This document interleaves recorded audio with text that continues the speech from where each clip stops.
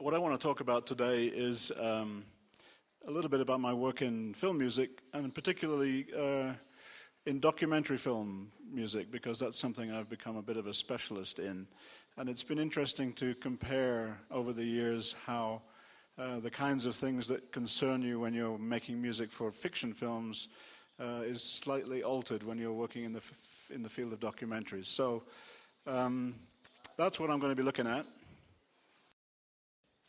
I think it's very much depends on the context and on the director.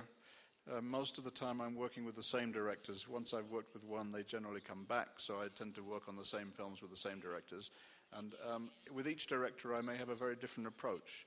With Sally, for example, I mostly improvise. With Thomas Riedelsheimer, the Rivers and Tides guy, I'm a composer in that film, so I'm actually writing the music down.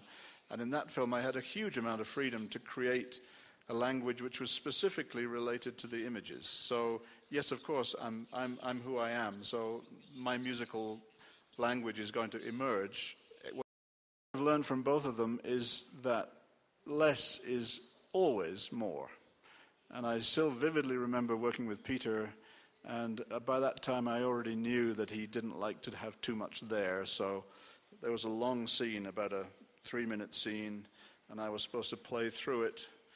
And I thought, well, I'm going to be very, very sparse, and I'm going to keep it really, just do exactly what's required in the right place. It's going to be fine.